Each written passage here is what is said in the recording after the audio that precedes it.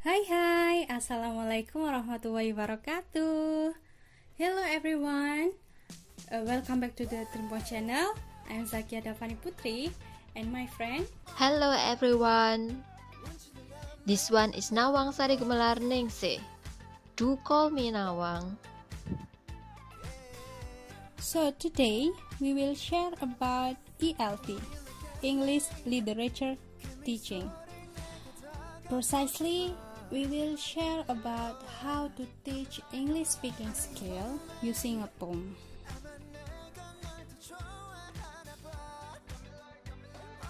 So, first we will talk about speaking skill.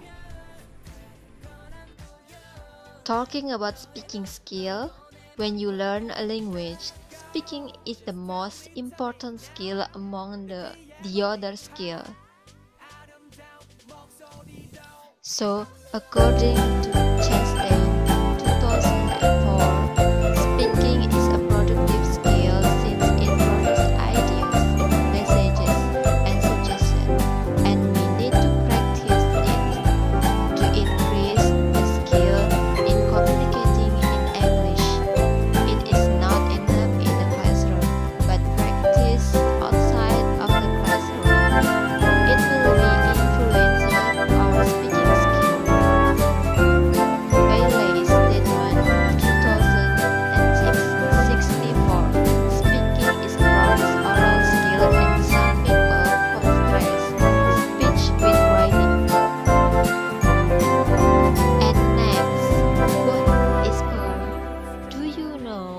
What is the meaning of poem?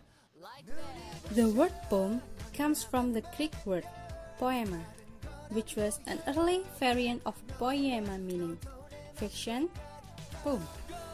Originally from poiein, meaning to create.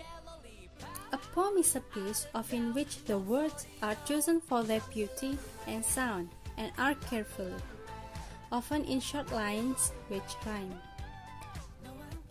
So, here are the parts of poem. There are 4 parts of poem. First, voice or speaker. The speaker in a poem, which could be the poet or a character of the poet created. Second, line. It is a single line of text from left to right or a single row of words in poem. Third, stanza. Stanza is a group of lines separated by a space. Fourth, rhyme, scheme. Rhyme scheme is a pattern of rhymes within the poem. This is the example of poem and the analysis based on the part of poem.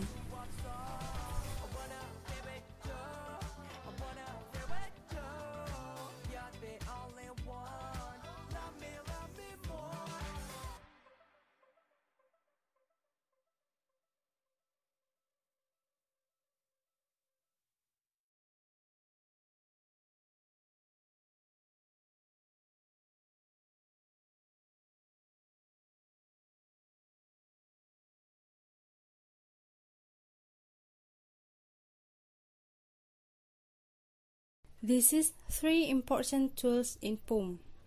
First, imagery. Imagery is language that represents sensory experience, and in turn simulates the sense of the reader or listeners.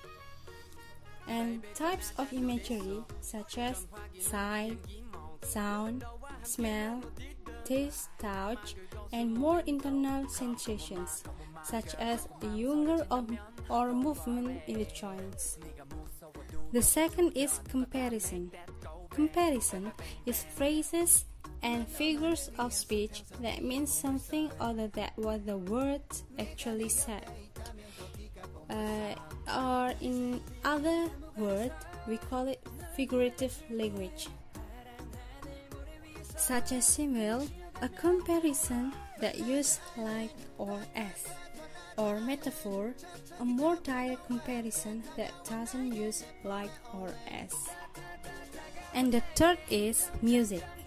Music is its capacity to rouse pleasure and stir emotions with its music. So how to teach speaking skill using poem? There are poem telling discussion, also known as PTD. There is also making a poem, and there is rhyming words, and another one, guessing poem game. First, poem telling discussion, or PTD.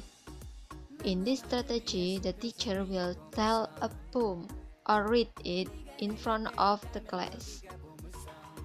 After that, they will let the student to discuss, ask, or answer the questions which related to the poem, such as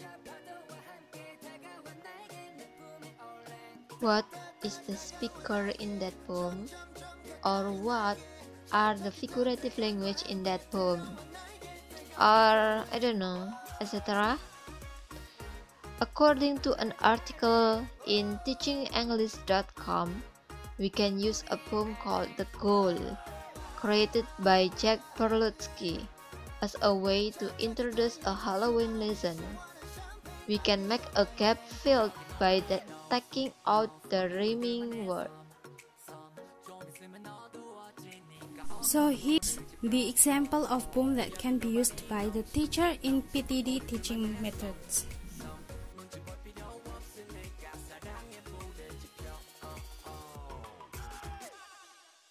Second, making a poem. In this strategy, the teachers will ask the students to make a poem. They are free to make their own poem without being confused by the rules of poem.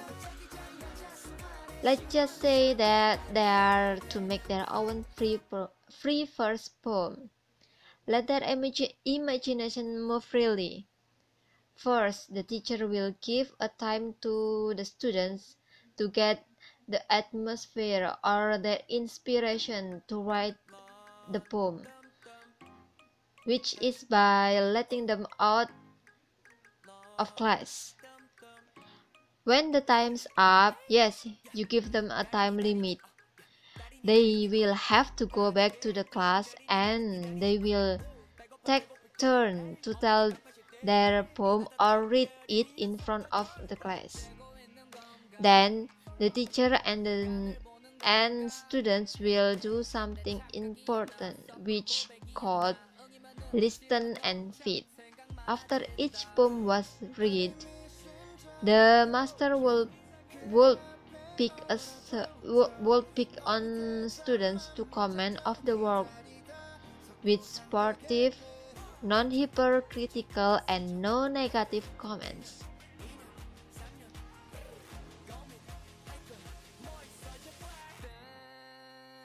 The third method is rhyming words.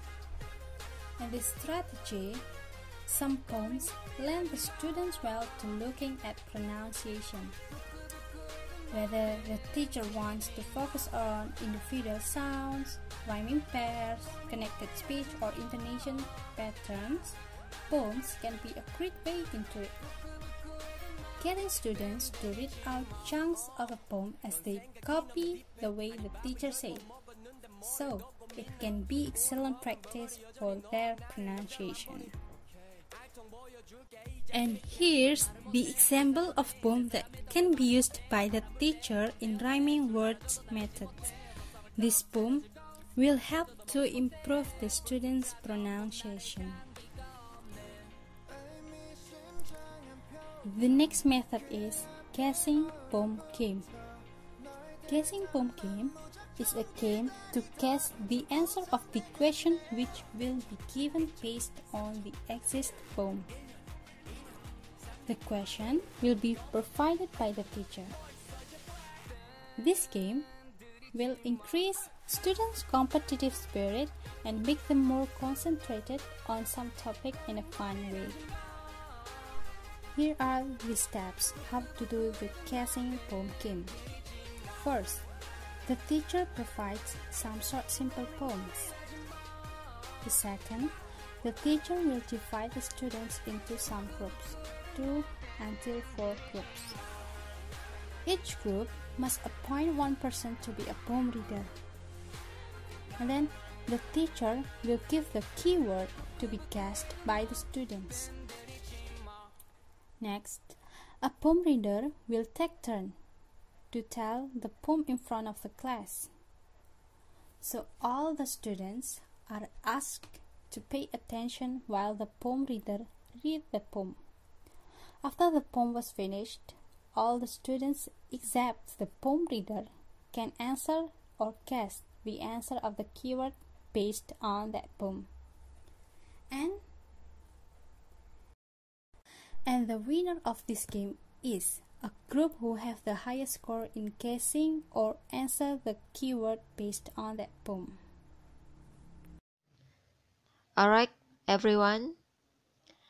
The summary of today's presentation is that speaking is a productive skill since it produces ideas, messages, and suggestions, and we need to practice it as often as possible.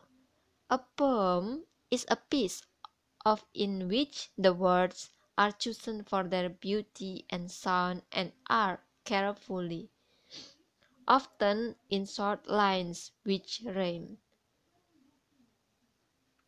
There are 4 parts of poem: voice or speaker, line, stanza, and rhyme scheme. 3 important tools in poem are imaginary, comparison, figurative language, and music. The 4 teaching models that can be used for teaching speaking skill are poem telling discussion, making a poem, rhyming words, and guessing games.